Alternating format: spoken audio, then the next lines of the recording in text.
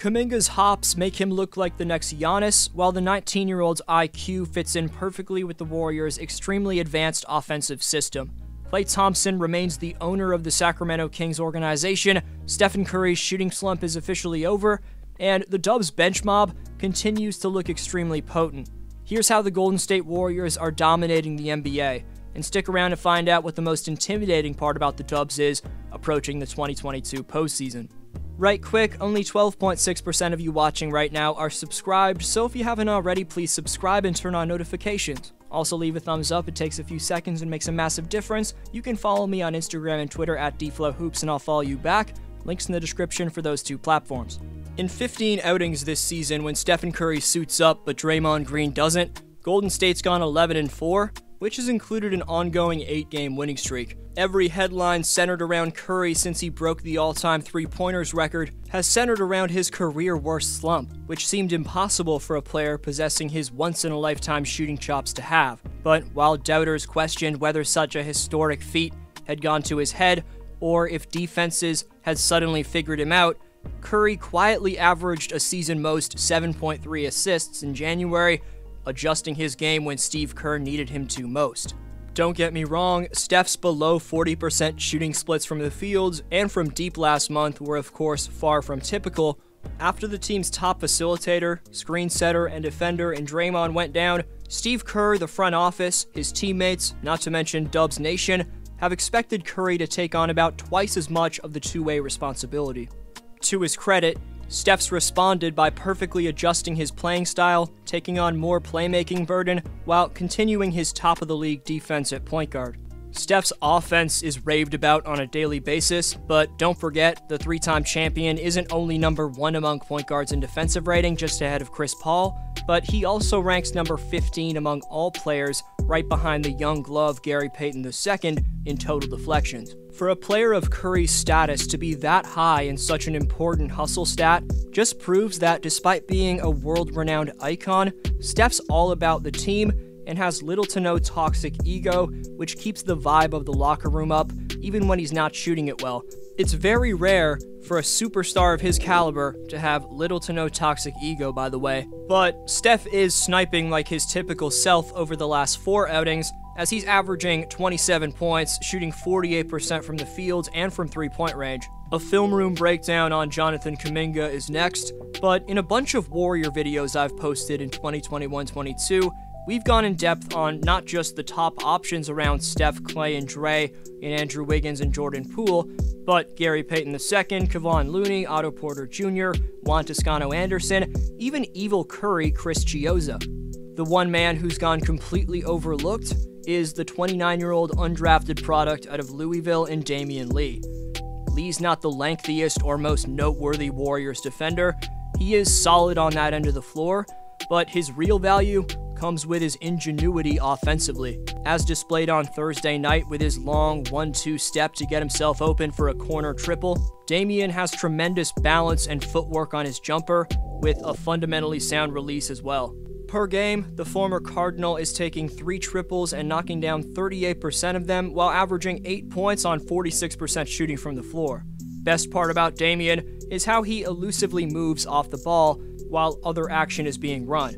He's established himself as one of the best off-ball cutters in the game today. For his 42 outings of solid basketball, Lee getting some respect was long overdue. Moving on to the rook setting the NBA on fire, Jonathan Kuminga is an athletic beast whose pogo stick leaping ability defies physics.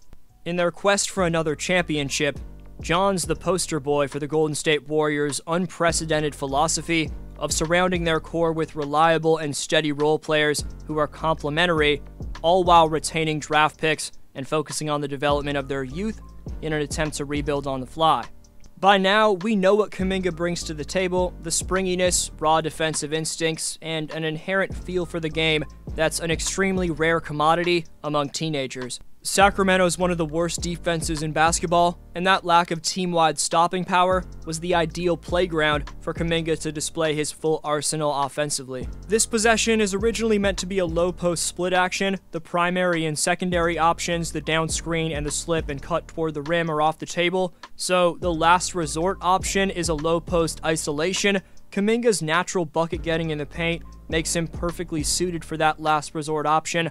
Also, his polished footwork, patience, and ability to manipulate defenders beyond his years allows him to pull off a nifty veteran-esque post move right here.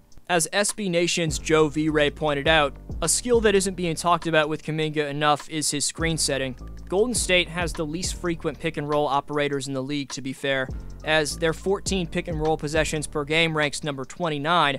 They make occasional use of ball screens in some of their scripted playsets, though. One Action Motion Weak is a playset originated from Greg Popovich and the San Antonio Spurs. On your screen, the Warriors run Motion Weak at the beginning of the fourth quarter against Sacramento. This play is initiated with the floor general, in this case Steph, making a wing entry pass, preceded by Curry making a shallow cut towards the weak side wing and regaining possession of the ball. Directly after the rock spin reversed back to Curry, a screen placed underneath the rim known as a cross screen is then set for the player who will set the screen for the ball handler, otherwise known as a ram screen or screen the screener action, and that should flow into an empty corner pick and roll. But Davion Mitchell and Damian Jones don't even wait for the screen to be set, they immediately spring a double on Curry, who passes back out to Juan Toscano. Kuminga senses behind him that there's a free lane to the hoop. He subsequently dive cuts, and JTA easily finds him with a pinpoint lob pass for the finish. Kuminga wasn't able to fully set the screen, but he knew the lay of the land behind him and acted accordingly. That's a massively important trait to have as a screen setter for the likes of Curry and Klay Thompson, who will often draw doubles around ball screens and will count on a rim-running force such as Kuminga to punish defenses for their commitment to the ball.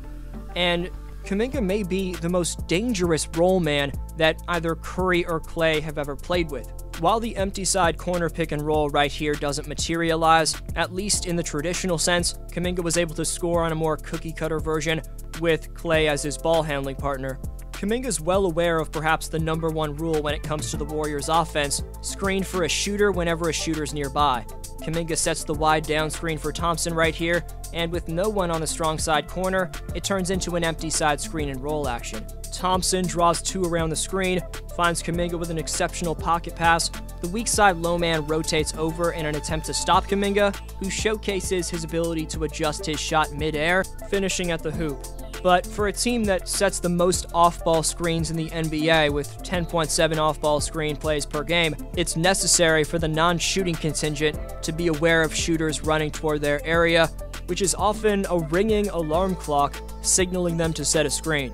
The signature off-ball screen for Curry and Thompson are the pin-in screens and relocation threes, also known as exit screens. Thompson, who finished with 23 points on 11 shots, was able to fire off 2 of his 7 threes against the Kings on pin-in screens that guaranteed him all the time and space in the worlds he needed to drill shots. Those pin-in screens were set by Kuminga. Kuminga finished with 18 points on 10 shots, an efficient scoring performance that displayed virtually everything in his repertoire. The athleticism is off the charts, the overall feel for the game is astounding, and the versatile scoring is what'll draw plenty of attention.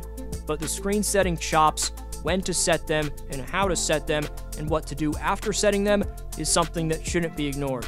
The most intimidating aspect of the current Dubs attack is the fact that it's flowing so nicely on both ends without an all-time great two-way big man in Draymond Green.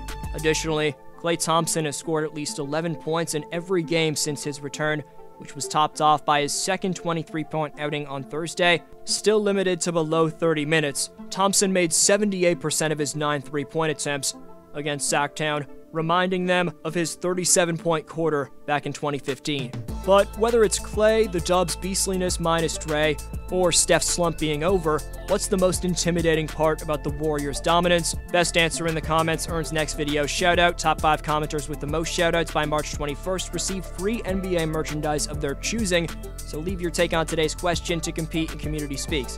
Today's Speaks winner is Irvin Alexar Guerra, who says, "I think that the Celtics will continue to turn their narrative around as the season goes on, assuming no injuries and no screw-ups from the front office in the trade deadline." Thanks for every answer. I hope you have a great one. D-Flow signing off.